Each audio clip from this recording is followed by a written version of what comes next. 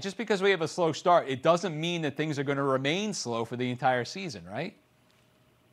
That's exactly right. And I look through I look at hurricanes over time, longer term changes, and you can't look at any hurricane season nowadays without looking at it through the lens of climate change, because the oceans are just warmer all around the world, and that means more fuel for these storms and more intense winds, more intensification earlier on in the storm, and so or right before it makes landfall.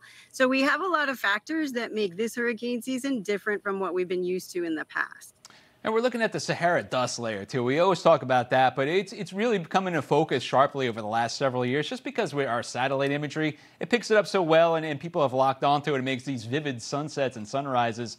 What about the Sahara dust layer right now? Is it about on cue where we should be, and why does that affect the entire basin? Yeah, I think the Sahara dust is interesting, and it reminds us of how connected we are to other continents. We're not just isolated here in the U.S. So it can suppress storms early in the season, and maybe that's what it's doing now. But again, with climate change in the background, these patterns that we're used to seeing can start to behave a little bit unpredictably, because our entire global climate system is changing from the increased carbon pollution that we're putting into the air. So, yes, the Saharan dust is maybe putting a little damper on the storms right now.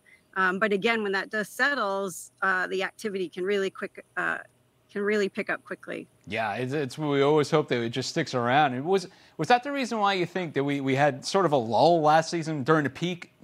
What was it, mid-September? Was it because of the dust where you didn't see much going on, and then it really got backloaded towards the end of the season? It could be. Again, this is the seasons we're seeing now are just different than they've been in the past. We've had cycles where it gets to be more active, less active, but we've had many years of very intense hurricane activity now, coming up on about a decade. So this whole period is quite active.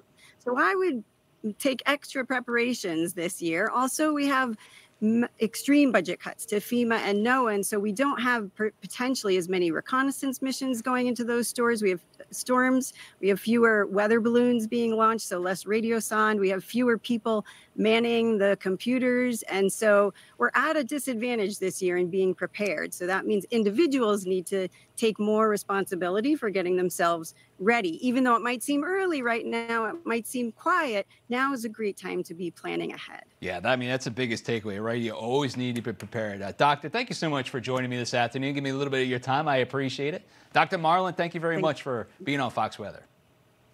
Thanks.